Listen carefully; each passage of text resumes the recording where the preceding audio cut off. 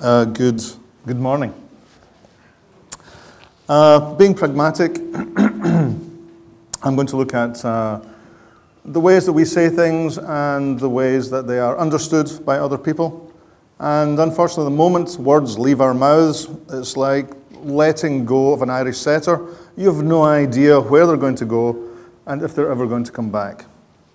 So our context is what is normal and what is abnormal. And I would say that speaking is the most normal thing that we have as humans. It's what makes us human. So how can it possibly be problematic? We've been talking for quite a while. Pragmatics is the linguistic study of how people say what they mean and other people misunderstand what they mean. So these problems are greatly increased when we are out of our normal communicative social zone, when in fact my normal bumps up against your normal. And that's what I'm going to look at. I'm going to give you an example which is about, it's not even about language, but it's definitely about pragmatism. I'm Scottish. You can't tell from my accent, but actually I am Scottish. I spent almost £2 on lessons to improve my dialect. Every penny well worth spending. So in Scotland, if you're a man, you shake hands with people 3 times. When you first meet them, at New Year, if you can still operate your hands, and at funerals, and that's all. When I was 20, I moved to France. People there spend almost their entire lives shaking hands if they're not kissing each other. So for me, I was perceived as being quite standoffish because I shook hands once, and then after that, it was like I had anvils for cufflinks. I just would stand there and people would be... So that was a problem for me in France. Then after that, I realized, okay, you shake hands with everybody except women, then you kiss them, but you don't really kiss them, and all of that. So all of that caused a certain amount of misunderstanding. Then I came to Turkey 10 years after I'd been living in France, and I discovered that the whole thing about shaking hands and kissing, I was actually very pleased when it came to the sort of limited headbutts that people give each other instead of kissing. You know, and it's more Scottish. That's called a Glasgow kiss. Oh, right. Okay. So there were certain pragmatic differences in, let's say, body language. However, we're going to focus on the linguistic problems that can come from misunderstandings. So there are fairly obvious ones, which aren't really pragmatic, they're really linguistic. So for example, in French, you have tu and vous. In German, you have du and sie. In Turkish, you have sen, siz, and then for extra politeness, sizler. Okay? So when I first went to France, I was 20 years old. My French teachers had told me, you always say vous to people that you don't know. So I was saying vous to people who were the same age as me, or even younger. And this made me appear to be kind of snobbish and standoffish and arrogant. Me! Incredible. Okay? And then 10 years later, I came to Turkey. I'd completely given up on all of this vous stuff in French, and so I was saying sen to everybody, which made me sound also kind of disdainful and disrespectful towards people. So these are kind of lexical problems and grammatical problems. There are also other things which are sort of to do with the sayings that people use. So for example, in American English, there's a very nice phrase, yeah, good luck with that. Okay, which you may think, oh, he's wishing me every success. Whereas in fact, the person is saying, you are doomed. Good luck with that, okay?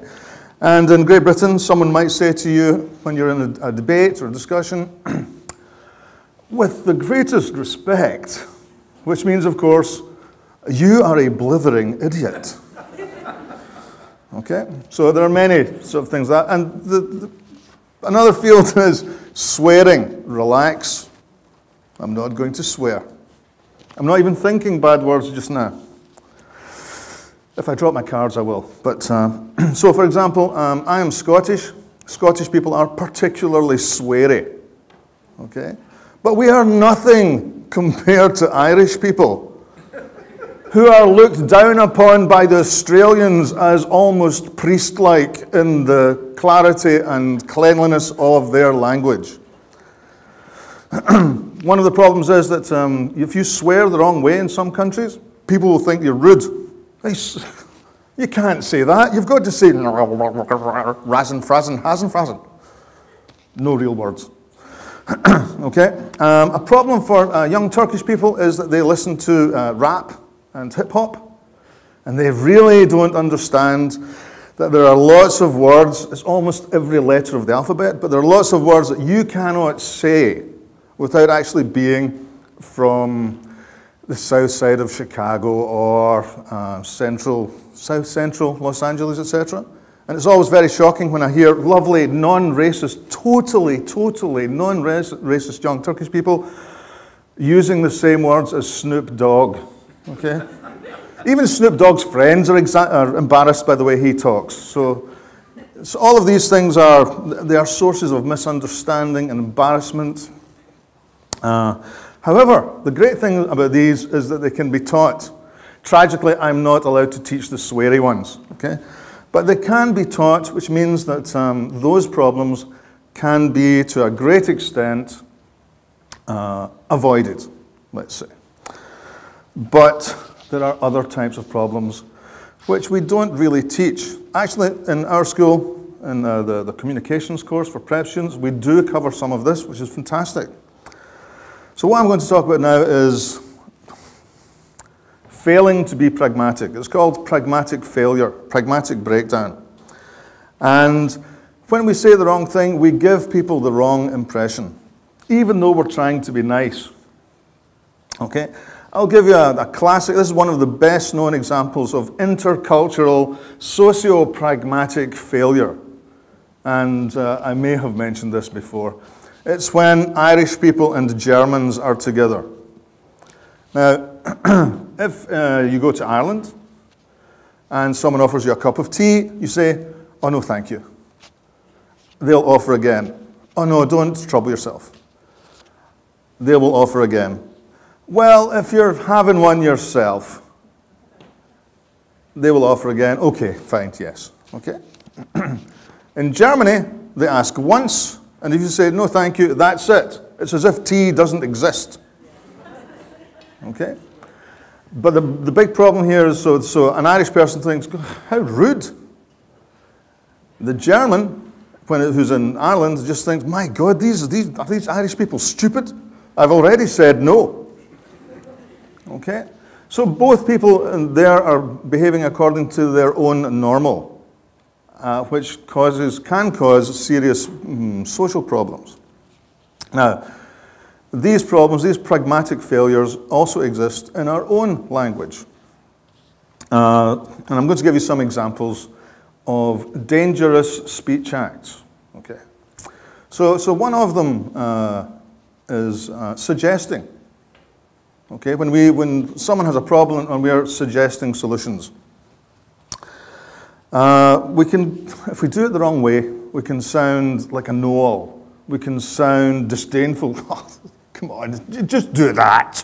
Okay, we can sound arrogant. By the way, none of those things are things that you should be aiming for, kids. Right? Those are not good qualities. The most direct way of giving advice, okay, is probably the easiest, especially when we're language learners. But it's really the most dangerous way to go about it. For example, okay, so do this. Okay, we have to turn something. Just turn it, and you'll see that will work. That's one way. Too direct, too bossy. Okay, try turning it. What about turning it? Hey, have you thought about turning it? Let's turn it. Okay, and we've gradually gone, the last one, let's turn it, means we're both at fault in some way. I am sharing the problem with you. Get off. Okay? So by doing this, we protect the other person's face, their feeling of being valued in society, etc. And all of these things are to do with protecting people's face, okay? How they feel they are perceived in society. Are they being seen as being smart, dumb, naive, etc.? Okay? So even something as positive as suggesting a solution can be quite dangerous socially. Another one is praise. Okay? Telling someone they have done something well. A big danger with that, especially in Great Britain, is that if you do it too strongly, oh, fantastic! It could be sarcastic. In fact, in Scotland, the word fantastic is only used when you're being sarcastic. Nothing has ever been fantastic in Scotland, except apparently the day I got on the plane and flew to Istanbul. Okay, so with praise, it sounds sarcastic. It can sound sarcastic. The best way to do this, to avoid embarrassment also, because it might sound too strong. This is too much praise for me. Don't, please. I'm just a regular genius.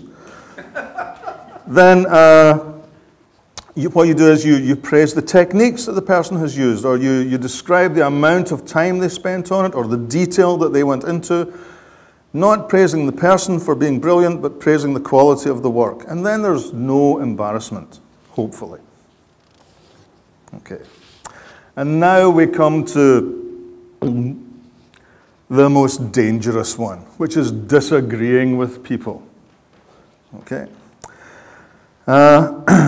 in Great Britain, we are obsessed with protecting the other person's face. So let's say someone says, the moon is a very large camembert cheese. Okay? The best British way to say that you disagree is, really, I don't know anything about astronomy. Okay, so you're being very indirect. So you might say, really? Or, that one there, means you obviously left your brain on the Dolmush. So, okay, very, very dangerous term in English. It's like saying something like, what did you just say about my mother? It's that kind of level of dangerous. In American English, Americans are much more direct, which is, British people and Americans are not really separated by potato, so tomato, tomato. We're really separated by pragmatics. And it's completely normal for American people to say, I totally disagree. And then they'll explain exactly why they disagree. And that is completely normal and acceptable and polite in American discourse, American pragmatics. But once an American has said to a British person, I totally disagree, we are planning their death. Okay? And it's not going to be a nice one. Tell Johnny I really loved that little statue of the dog he made in primary school. No, it involves fire and stakes, okay? So,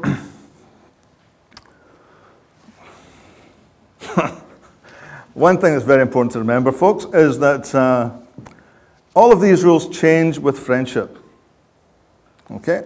All of them. The closer you get to someone, the less you need to be all, it goes from, excuse me, if it's not too much trouble, would you mind if I opened the window? To, I'm opening the window. Okay? As we get closer in our relationships with people, the length of our sentences in these pragmatic circumstances also gets shorter. So, how can people who are moving to new circumstances, new places, how can they actually avoid making these mistakes? Well, I think there are various ways in which the arts can help us. The first one, I would say the most obvious one, is to read the literature that's written for your age group, so particularly for students, young adult literature. And as much as possible, things about ordinary people in ordinary circumstances doing ordinary things, okay? Because there you can pick up on how people talk to each other, how people talk to their friends, their loved ones, their families, their teachers, the authorities, doctors, etc., okay? And in all of those, you have a kind of entertaining manual on how to behave linguistically in a different society. Time-consuming, perhaps. So what you can also do is watch TV shows. I strongly recommend any long-running television series, soap operas, comedies. Probably soap operas and comedies are best, okay? Especially if they're about, for example, teenagers or 20-somethings. I don't really recommend Hollywood movies because there's too much exploding going on. And you may have noticed explosions are statistically insignificant in most of our lives. And it's very rare for us to have to say, let's get out of here! Although I hear that as I'm arriving in my classroom quite often. Okay? So in blockbusters, Hollywood blockbusters, etc., the problem is that all emotions are heightened too much. So they don't give us very much good linguistic data about how we can fit into our new circumstances, our new societies. And of course, as we do that, it may surprise you, but we go from being the abnormal one to being normal. And I hope this was useful for you in the future in shuffling off your abnormality and becoming more normal wherever you may be. Thank you very much.